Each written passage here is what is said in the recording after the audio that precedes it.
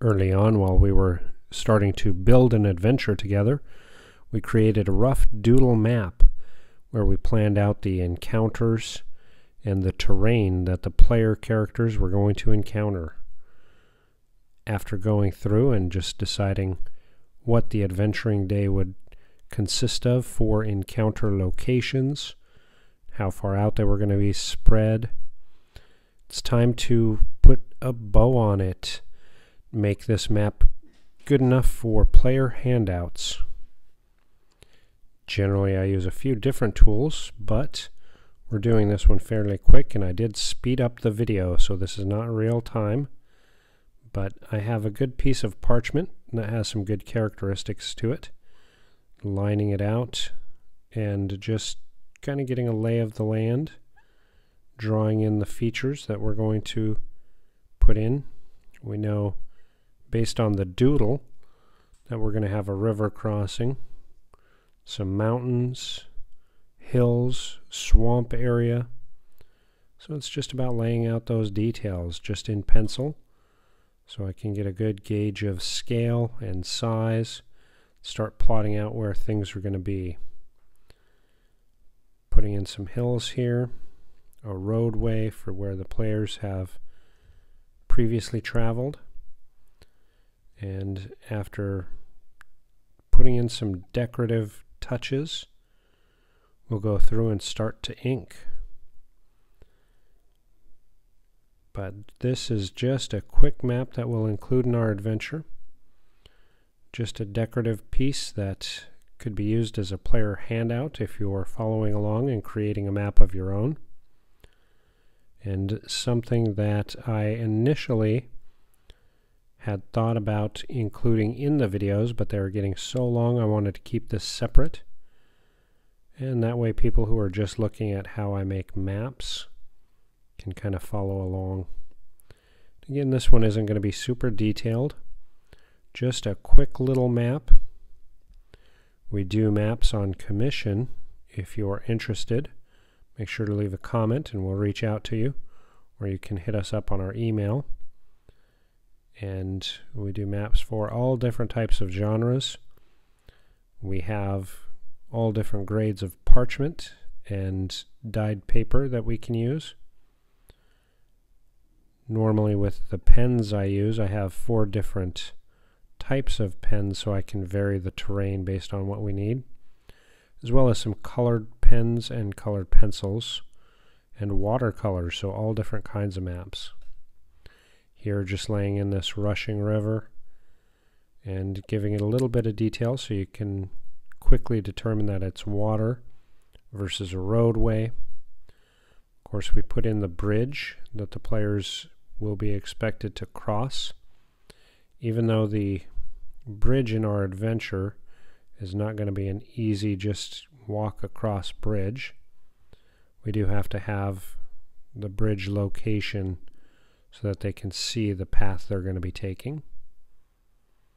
Again, I'm going to plan this to be able to be used for a player handout so that the players have a good general idea. Since this is their home region anyhow, they should have a good idea of what the land is around their hometown. And now that we've got the river with the bridge laid in, it's time to just start putting in mountains. With the mountain ranges, I'm going to put in a couple of different styles, just starting with the ridge line and then working out shadow areas, marking in where the peaks are. Then we'll go through and fill in more detail once we get these established and set. We know we want this to be kind of a bottleneck, so these mountains are going to be pretty rugged and really hugging the river area. And the more details we add, the more kind of rugged they begin to appear. And this is probably one of the longer processes in the map making, is all of the detail work that you put in. Again, we're not going for a high quality map, just a quick put together map that'll go with our adventure so that our players have a good sense of the area. with the amount of detail that we want to put into the maps. It really determines how long the map is going to take and how much time we want to spend on the map. Because this map is going to be a part of the adventure that we can hand out to the players, we want to have it fairly well detailed. So with these mountains, just putting in a lot of ridge lines and rough looking terrain, just so that in a quick glance the players can see that traversing these ranges, trying to get around the path that we've kind of laid out with the encounters, is going to be more time consuming and not work to meet the kind of timeline that we want them to take getting to Awfulheim in the village. So just putting in borders for our characters in this adventure. That way we can still keep them on script and follow the encounter building that we laid out. And just creating some choke points to steer them in the right direction. These type of mountain ranges I base off of the Wind River mountain ranges, in that there are several different ridges that kind of converge. And with my maps, I really try to put in some of this detail just to keep the map interesting. I want the players to be able to look it over and find details each and every time they're looking at it. So lots of different detail in the different ranges that hopefully as a whole they'll mesh together really well, but you can spend quite a bit of time just studying the map. For me, that's something I really enjoy with any type of map making and cartography. It's just looking at the details that are in the depictions on the paper. So I really like being able to add in quite a bit. And after we finish popping in all of these mountain ranges, the separate ranges, we're going to start putting in foothills, because they can't go from mountains just to flat plains. So once we get our ridge lines all detailed out, again this is at very high speed, so much longer process, but we're going to just start putting in some foothills and showing that there is a progression from these mountains kind of to the riverbank and then up into the plains on the upper part of the map. And some standalone mountains. We want to again show that there's lots of topography in this area and that it's pretty rough terrain. After our foothills, which we know we're going to have some encounters, we want to start putting in some swampy areas. So those I'm going to mark up, and we want to have differentiation from the foothills and the swamps. So roughing through everything. We're also going to start spreading out those swamp areas, highlighting the road here.